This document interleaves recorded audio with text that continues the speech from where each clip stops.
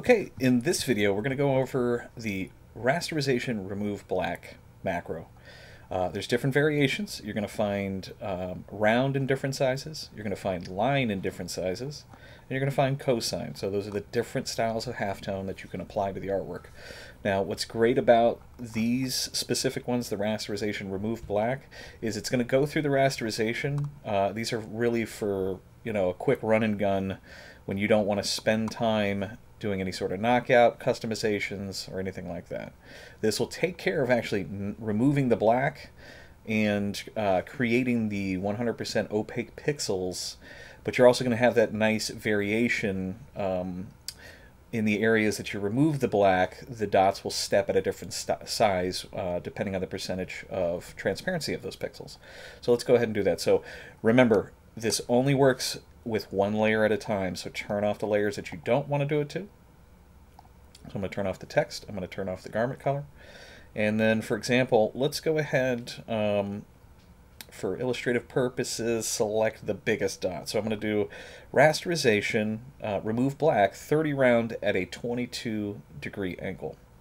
So we'll click that. Now this is the original artwork. I didn't do any sort of knockout black. It has all the transparency fading and everything you can see. And what happens is it runs through the process, it removes the black, and does the rasterization to the artwork. So you can see those are some pretty big holes that we've knocked out. It really depends on your capabilities in printing, but you have that option, something big. And you can see at a distance, there's a lot of blending going on. I think it's more apparent with the textured rip out, the tear out that the leopard's doing to the shirt. It's a little more obvious there, but in the actual leopard itself, the dots are harder to see. And as you can see as I zoom in, there's variation in the dot size. So that is rasterization remove black, and you have multiple variations. So let's go through a few more samples of that.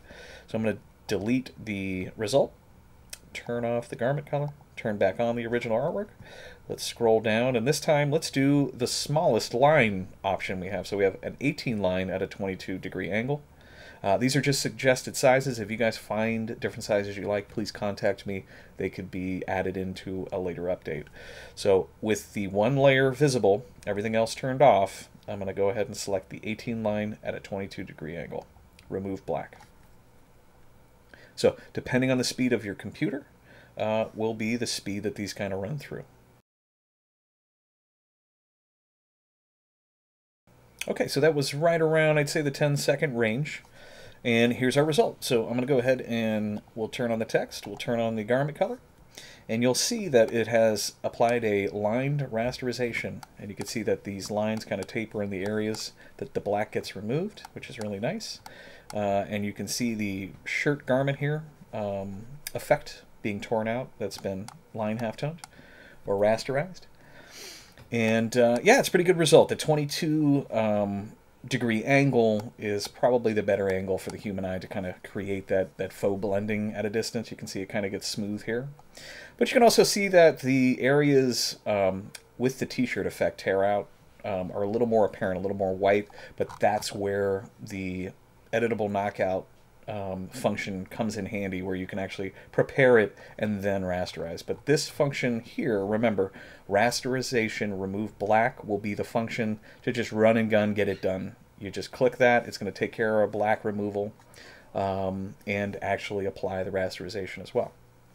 So let's finish it up. I'm going to delete that result, turn on the original, we'll turn off the shirt color, turn off the text, and let's scroll down, remove black. And let's do the cosine. And this one I'm going to do the smallest cosine, 22-degree angle here. Click on it. I only have that one original artwork layer visible. Everything else is turned off. And we'll give it well, that was even, I guess, faster than the previous one. So here's the result. And we'll turn on the garment color, turn on the text so we can see the complete design. And you can see we've got that nice cosine dot applied.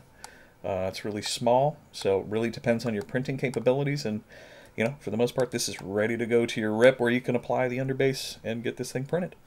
So that is the rasterization remove black function in its multiple variations and sizes.